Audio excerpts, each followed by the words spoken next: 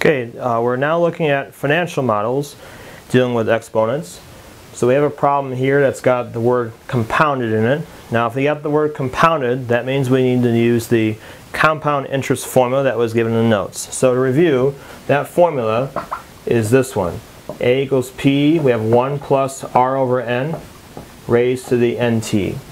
The N is the number of times it's compounded per year. So in the notes, we have a list of all the different types of keywords to look for. Semi-annually would be N is 2, annually N is 1. We have quarterly where N is 4. This problem has the word monthly. The word monthly means that we're going to be compiling this 12 times per year because there's 12 months in 1 year. So let's go through and indicate what our variables are for this particular problem. The $300 is being invested, so that means that my principal, my P, is going to be 300.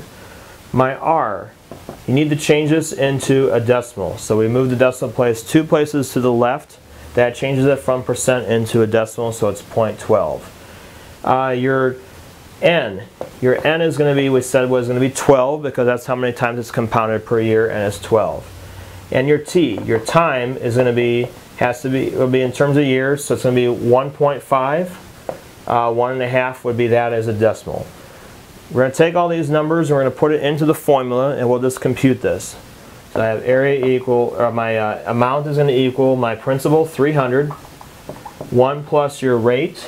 Okay, so again, make sure you're using the decimal version, 0.12, over N, my N is 12. And then I have a 12 up here too, so 12 is multiplied times 1.5. So I'm putting everything all in there. This is going to give me my amount, so it means that I'll find out how much is actually sitting in my account after I have all this interest has accrued. That's what this formula actually talks about. My amount is equal to 300. I have 1 plus, okay, so 0.12 divided by 12 is going to be 0.01. So I have this. I'm going to multiply 12 times 1.5, you're going to get 18. So now I have 300 times 1.01 raised to the 18. We want to do this one in our calculator. To do that, you want to use the caret key or the exponent key that's on there. You would take 1.01, you hit your caret key, 18, you get a number for that. Then you'll multiply by 300. So you don't need to write out all these steps, but I'm going to show you what you should be getting in your calculator. If I take 1.01 and raise it to the 18, then I'm going to get this, 1.196147, some more decimals you'll get after that. So you would get this number if you just do that part separately, the exponent part.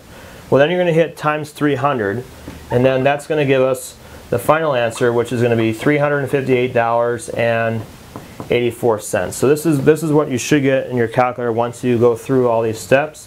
So if the question asks for how much money do we make for interest, you would just take this number minus the 300, and that would tell you that you would have $58 would be your actual interest if it asked for that. This one only wants the amount that results from the investment, which means that the amount you have here would include the extra interest. So this is pretty much what would be in your bank account after that interest has already been added.